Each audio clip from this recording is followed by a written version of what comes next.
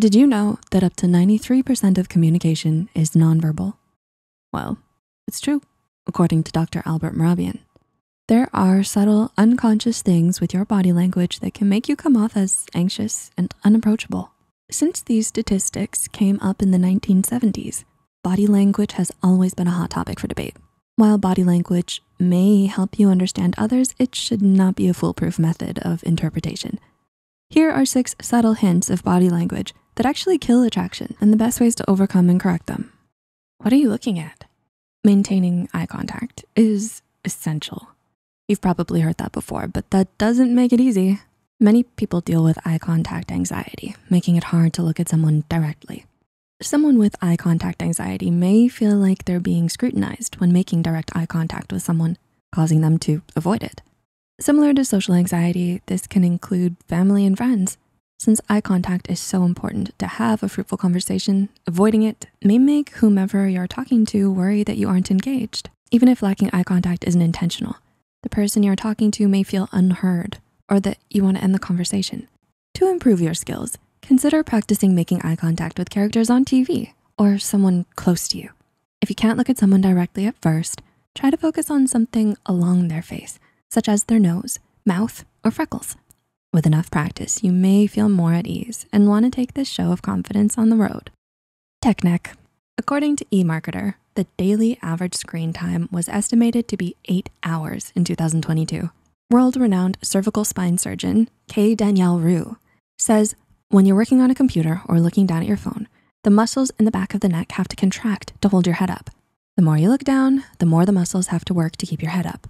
These muscles can get overly tired and sore, and that's what we call tech neck. Poor posture, for example, can stretch the supporting muscles and ligaments, consequentially increase spinal curvature and lead to tech neck. In a world where we're constantly looking down at our phones, developing a hunch or tech neck is easy. Let's be honest, how many of you watching are hunched over your phone now? If you're consistently hunched over your phone or slouching, your body language may suggest you lack confidence or are disinterested in the people around you. To prevent poor posture or correct tech neck, avoid slouching, sit upright, and conduct regular exercises to help strengthen your back muscles. Swimming, yoga, running, walking, and sitting with the proper back support can be beneficial in preventing future back problems.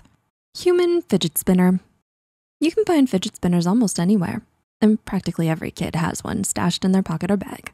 Despite their massive popularity amongst kids as simple toys, fidget spinners were initially designed as a soothing tool for those with anxiety to preoccupy their hands and avoid excessive fidgeting. According to the Center for Hyperhidrosis, fidgeting refers to small movements made by the body in times of nervousness. It's one of the most common nervous cues of body language. In a stressful situation, you might feel compelled to toy with your pencil during a brutal test or play with your hands during an important interview. This excessive fidgeting may lead the people around you to feel equally nervous.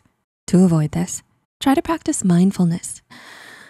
Take a deep breath, be conscious of your surroundings, and be aware of what your hands are doing. Show me your hands. You might want to pocket your hands when you're nervous or having a difficult conversation, like asking for a raise or asking out your crush. FBI veteran and author of Louder Than Words, Joe Navarro, has argued that when we're comfortable and content, blood flows into our hands, making them warm and flexible, whereas stress makes our hands feel cold and rigid. This sudden chill in your hands may be a result of stress. Unfortunately, stuffing your hands inside your pockets can make you appear cold, closed off, or bored. You may make the person you're talking to uneasy or nervous by hiding your hands, since the human brain is hardwired to engage to accurately communicate with one's emotions, thoughts, and sentiments through hand gestures. As a result, hands are often used as a tool to tell a story or express confidence and excitement. If you still pocket your hands, try to be aware of why you're doing it in the first place. If it's because you're cold, say so.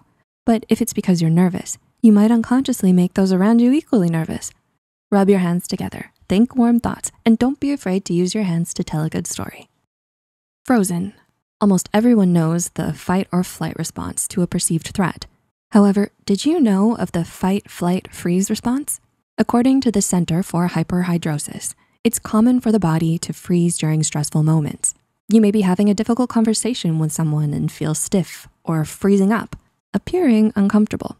Sometimes you may have so much energy swirling around that your body doesn't know what to do with it. Overwhelmed, the body freezes.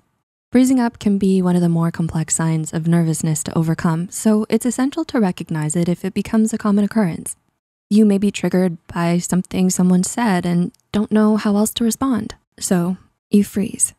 You may be having a hard conversation you've been dreading and freeze up, but freezing up can also make whomever you're talking to equally uncomfortable or anxious. One of the ways to fix freezing is taking deep breaths and reminding yourself that you are not in actual danger. Instead, assess the situation and ask yourself, am I really in danger or am I just nervous because this is new? Awareness of why your body responds the way it does is the first step in overcoming these bodily reflexes.